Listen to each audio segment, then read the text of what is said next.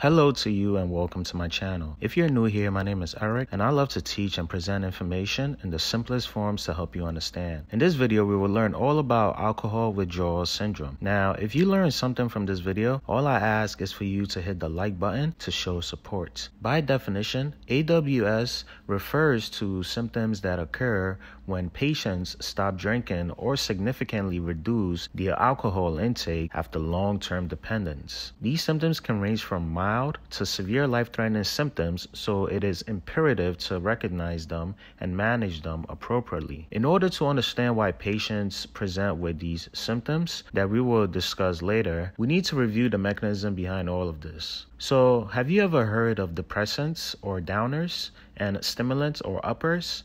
Think of these terms as a way of describing the effects that certain substances have on the body. If a substance has a depressant effect on the body, this will lead to decreased stimulation and arousal. So depressants, in other words, will decrease the blood pressure, your heart rate, energy, causing you to be calm, relaxed, and possibly drowsy. Stimulants are the opposite. They speed up the communication between the CNS and parts of the body, and they lead to increased stimulation and arousal. So stimulants will increase your blood pressure, your heart rate, energy, causing you to be restless and also experience jitters. In order for a substance to cause a depressant effect, they usually work on GABA. GABA stands for gamma-aminobutyric acid. So GABA is a chemical messenger, aka a neurotransmitter. When GABA binds to its receptor, the message it releases is an inhibitory message. This message will slow down how fast the cells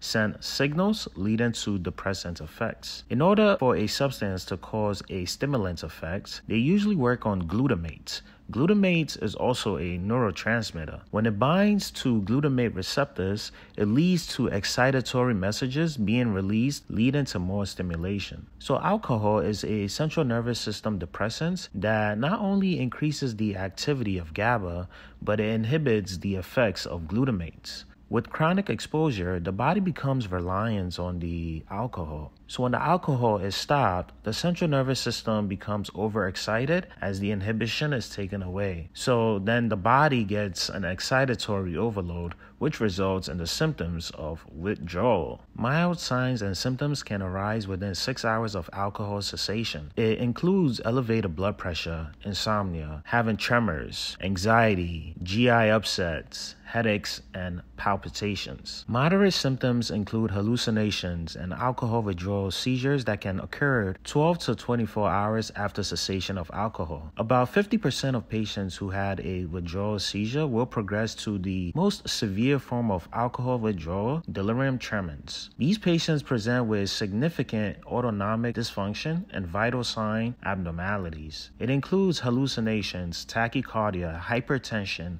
hyperthermia, agitation, and diaphoresis. Symptoms of delirium tremens can last up to 7 days after alcohol cessation and may last even longer. So recognizing the patient's presentation and obtaining a thorough history is necessary for correct diagnosis. Laboratory studies, including complete blood counts and comprehensive metabolic panels, may be drawn but will likely be non-diagnostic. Many chronic alcoholics will have baseline ketoacidosis due to their poor nutritional status, and labs may show acidemia. Once the diagnosis is made, we also need to know the level of severity of the symptoms, since this impacts the treatment approach. This is achieved with the Clinical Institute for Withdrawal Assessment for Alcohol Revised Scale, CIWA-AR. This is a synopsis of how it looks, but the actual one has different scores within each symptom to describe its severity. I will include a link below for you to see the full version. Once we confirm patients' severity for the AWS, we can then begin management. These patients are agitated already, so you want to make sure the patient is kept calm in a controlled environment. Patients with mild to moderate symptoms should receive supportive therapy in the form of intravenous rehydration and correction of electrolyte abnormalities. Alcoholics are at risk of a condition called Wernicke-Korsakoff syndrome, which is characterized by brain damage due to deficiency in thiamine, a vitamin that is poorly absorbed from the guts in alcoholics. To mitigate this, we give patients something known as a banana bag.